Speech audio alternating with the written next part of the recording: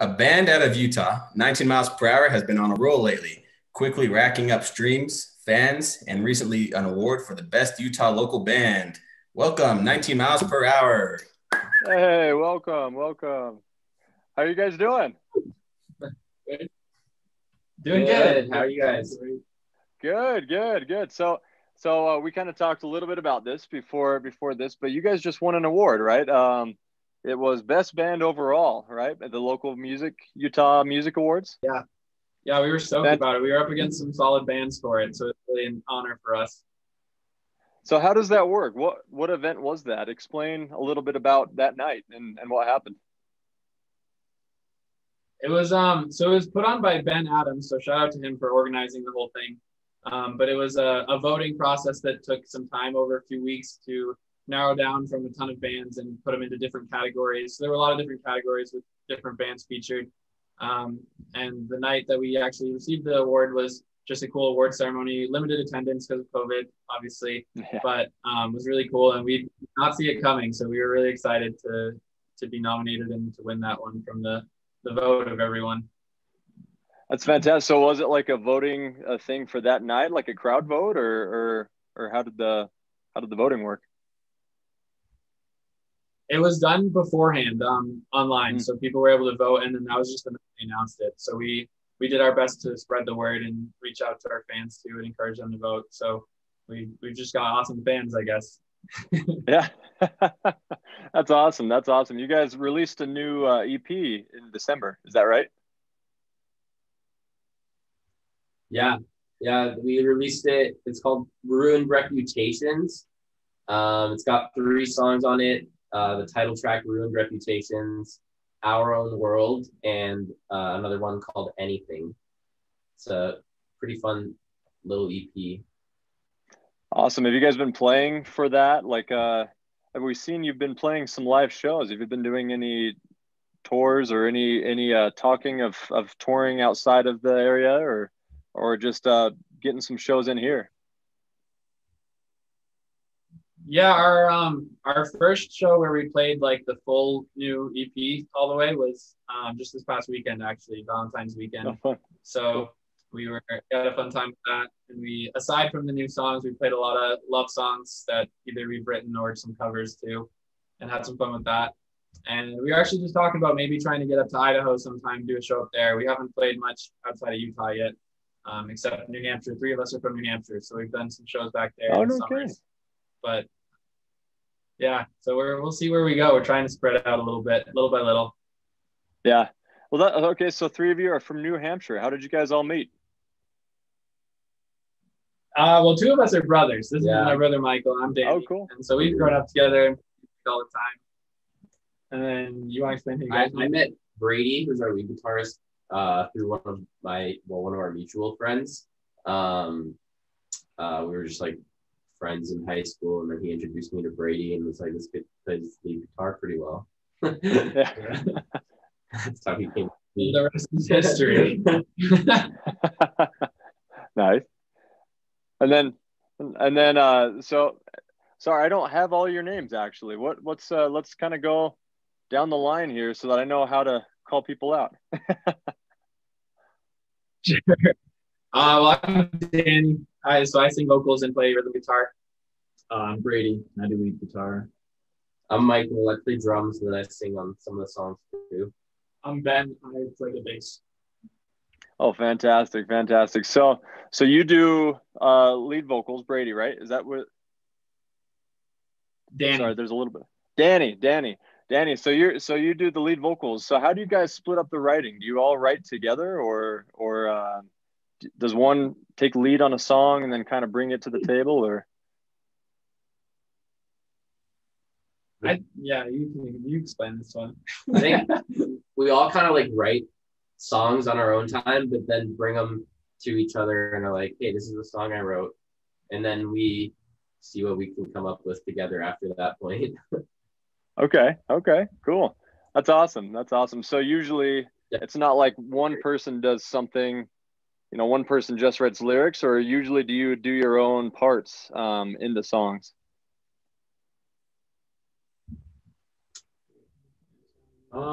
Yeah, it kind of depends. Like, it's like I would say Michael, up to this point, has definitely written like the bulk of the songs, and then like he like writes with the guitar and stuff. So he's got like the chords and stuff.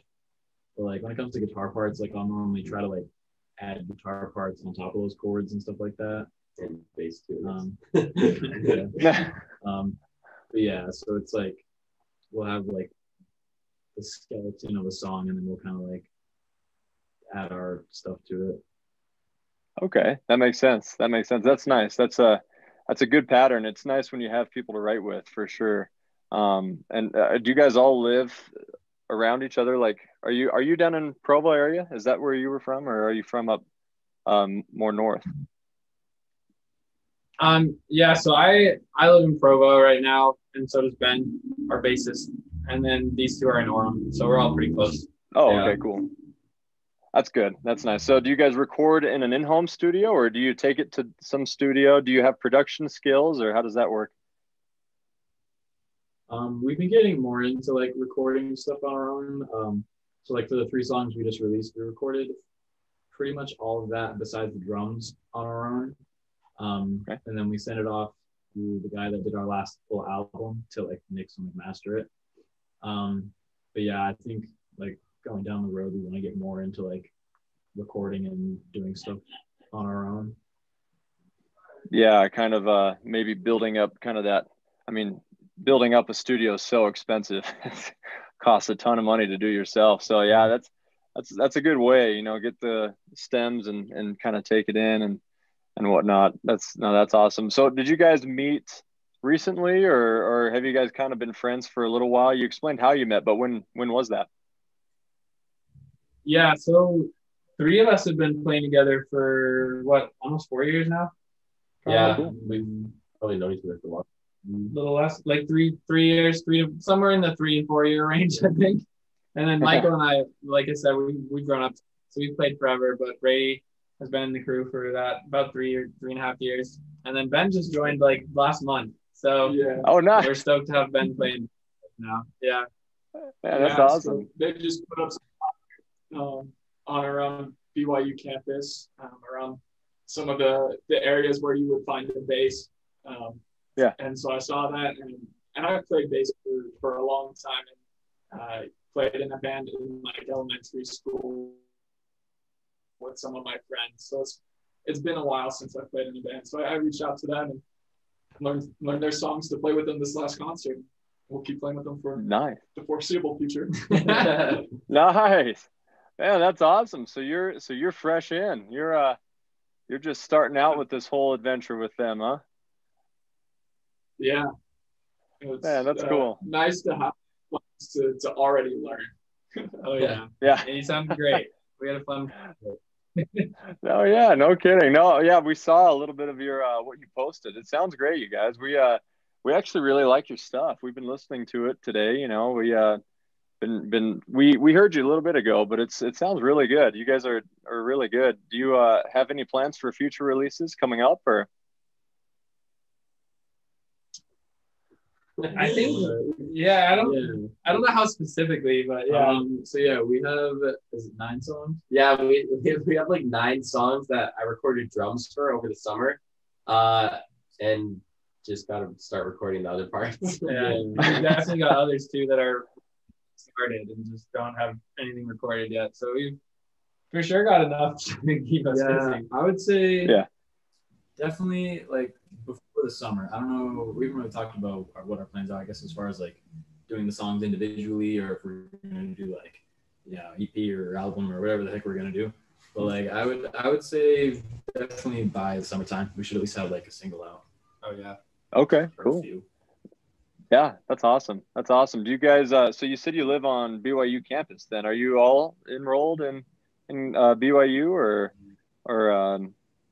is that just kind of where you live? Yeah, so there's 3 of us that, me, Michael, and Ben, we all go to BYU. And actually Ben plays in the pep band too. So yeah, for the basketball team. Been doing that for the last couple of years, but of course this year we haven't been able to actually play at any games. Right. Yeah. So. Yeah. And then Brady is just living the rocks. Yeah. Nice. That's awesome. That's awesome. How has the pandemic been for you guys, as far as playing goes, or have you had just a lot more time to record, or how's that been?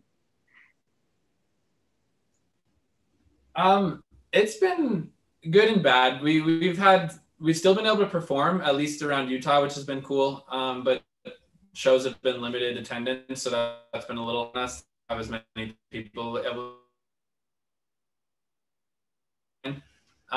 But we've tried to make the most of it. Over the summer, the three of us were home in New Hampshire, and we did like 2 or 3 shows that we did as like benefit live stream concerts. So we did a few live streams and dedicated each one to a different charitable cause. So it was really cool for us to be able to kind of connect that and do some good and share some music with everyone while everyone was locked in their homes. So yeah, it was nice to try and make something happen. And we did some recording too. So how was the live streaming? Yeah, that's cool. How was live streaming? Yeah, it was pretty good. We did a pretty basic one and just kind of played like a live concert in our front yard, and then just had a video set up streaming it. So we didn't do anything super, I guess, professional live stream, but it was really cool still just be able to be sharing the live concert feed. Yeah, for sure. That is cool. That's you know, I wonder, we often talk about if with, you know, the different artists, if they think live streaming will be adapted into the future of shows. I mean, it very easily could be, you know, but I guess time will tell. You know, several people have played in front of live streaming, but a lot of people still haven't. So that's cool that you have that experience. For sure. So yeah, well, cool. So right now you said that you have a single coming up, hopefully by the summertime. It's not like a specific single or anything. When do you guys see yourselves releasing a full length album? Do you want to do that this year, or is that kind of like a longer goal? I think that's one of the things we were kind of trying to figure out is how we want to go about it. Because it's tough with streaming services now. A lot of people are finding more success just releasing singles spaced out. Yeah. So I think we're trying to figure out if we want to drop a full album at once, or if we want to just release a lot of singles over the next year. But either way, I'd say we'll probably have an album worth of singles by the end of the year anyway. Yeah. Probably. That's good. That's awesome. Well, that is totally the modern way. I mean, in a large respect. So that's awesome. That's fantastic. Well, so I like to ask all the artists this question, because you know how it is being musicians. There's a lot of challenges that come up from that. What is something, especially music related, that happened that you hated going through, whether it's an individual one of you or as a group, but that you just thought it was the worst and slowing you down, but in hindsight, you're really glad that you had that experience, or if there's several of those.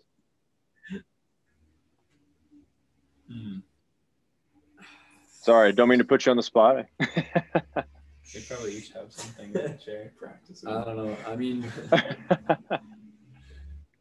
was gonna say going to music school for a semester until you said that, like, afterwards I like didn't like enjoyed it or like looked back on it and thought it was really good. But I don't know. I guess I did a few things while I was in school for like a semester. Like I played in the pit band for like a musical. So like that was, I guess, a good experience, like just to get better as a musician, like playing with other professional musicians and like reading sheet music, just like a guitar player's worst nightmare. But I guess I got a little bit out of that. Nice. That's cool. I don't really know exact like musical experiences. I guess just I don't know, there's been like some music courses and stuff that have been like a lot of things that as a drummer I wouldn't really consider that important for the type of music that we play, especially. But like it still taught me like valuable skills to incorporate, I guess. Okay, cool. I've always hated auditioning for things. I get super nervous and whatever. But it's always been a good experience to sit down and to I guess, perform in front of someone who's grading you, who's not just listening to enjoy it, but who's really like looking for what you can do and where you mess up and stuff. And I played for one of the jazz bands here at BYU one semester, and so that was a lot of fun. It was really hard because all of the bass music was just chords. It was just charts, so nothing was written out. You just had the chord progressions. And I'm really bad at knowing what's in those. So it was a good experience for me to work on and to be able to hear the changes better and know what kind of fits in those changes. I think cool. I would probably say one for me is just COVID too, this whole thing. I think especially when it first like happened last March or whenever that was, is we had a couple like pretty solid shows lined up and they got canceled pretty quickly when things started happening. And so it was like pretty easy for us at first to just think like, shoot, like this is going to suck. We'll have to kind of put things on hold for a while. But instead we kind of took it as an opportunity, I guess, to see what we could do and found ways to make something of it. Like we did with the live stream shows. And now that we've been able to perform a little bit again, even though they're smaller shows, we're finding ways to connect people and try and post updates a lot and make a lot of use of media. So I think that's one thing I've learned from this all is how to utilize media a little bit more and connect with people virtually too. So though COVID has been a struggle, it's helped us grow in that manner. Hey, so I've got a question for you guys based on that. So a lot of other bands, we plan on artists seeing these sessions, these videos. What advice have you learned about, giving yourself out there on media and promoting yourself? Would you give to other bands who are trying to like be in your position or who are in your same position right now? Like what has worked for you that you think would be good for another band to be able to know? Does anyone else have any thoughts? I mean, I don't know. I don't think we're like, we don't have like a crazy social media following or anything. But one thing I've noticed with other bands is like bands, sometimes we'll have bands that like open for us and they're like bands that I hadn't heard of before. And then they'll like play and I'm like, these guys are like super good. Like this is awesome. And then you go look at their Instagram and there's like nothing, or like, I think people just need to post more. Like there's a lot of people that have really good music and nobody knows about it. Nobody even knows who they are. Yeah, totally. Yeah, I think we've talked a little bit over the past like year or two with all this and about how quality is important with like posting, but also like especially when you're starting out, quantity is like huge. Like you just need to like keep posting content and just make people aware that you're present. And I think being active with it too, because it's easy to post something, go on, get off of your band account or whatever and go on your personal and then like never touch your band one until you're posting another thing. But it's important to like use it like other people's posts, share people's posts, like comment on other posts, be active with your band's medias as well as your own and like use that to connect with other people. Yeah, we agree. Yeah. I would also say that like when you start thinking that like everything about like how to promote your music and be the best at your music, that you did never know enough. Yeah.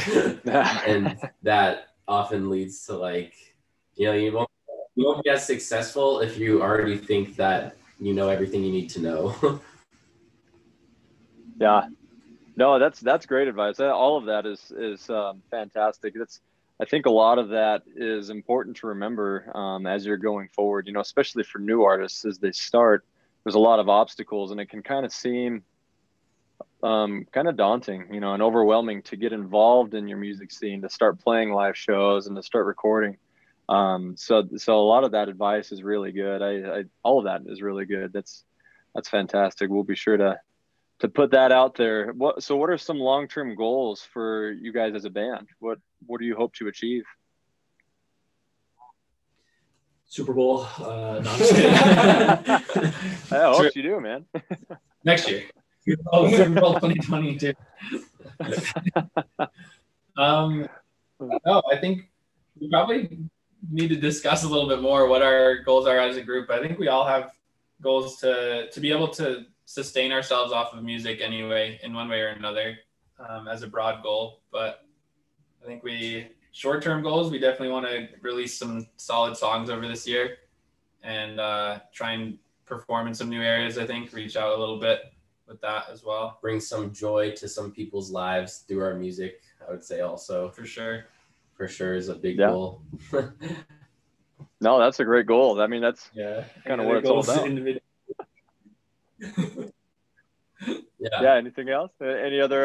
No, that's really cool. So, are you guys all studying music in some capacity at BYU then to help that, or is that kind of a separate thing? As a minor, actually, yeah. Oh, cool. But it doesn't do a whole lot besides off my resume for med school. Ben's going to med school, so that's nice, so nice. Oh, that's awesome. That's awesome. I don't think any of us are actually studying music as like a major, though.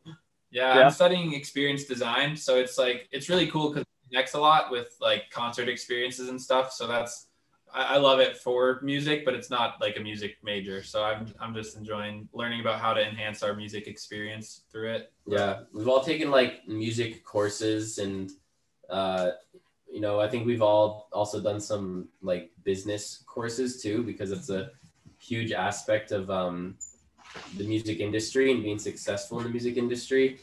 Totally. Just knowing how to market ourselves and stuff. So those courses play a huge role also, but none of us are exclusively studying music. Right. I mean, I was. Yeah. Brady was. Yeah, you were. Oh, man, that's awesome. Well, hey, we're excited to see what you guys do next, what you come up with. We're actually going to try to make it out to one of your shows here soon. It's cool. It'd be nice to see you guys. We're excited to get back out into the real world, I guess, also with get to live music. So that'll be a lot of fun. Yeah, it's been great having you guys. Bowie, do you have any other questions that you want to ask at this time? Yeah, where can people find you on social media and on all your streaming services? Awesome. Yeah, we're on Spotify, Apple Music, like all those services. Instagram, Facebook, TikTok, all that stuff. If you like, just look up 19 miles per hour. It should come up pretty easily. Just make sure to spell it out. So it's number 19, then miles per hour, and we should come up like probably first or second. Yeah, it's a pretty rare name. So yeah.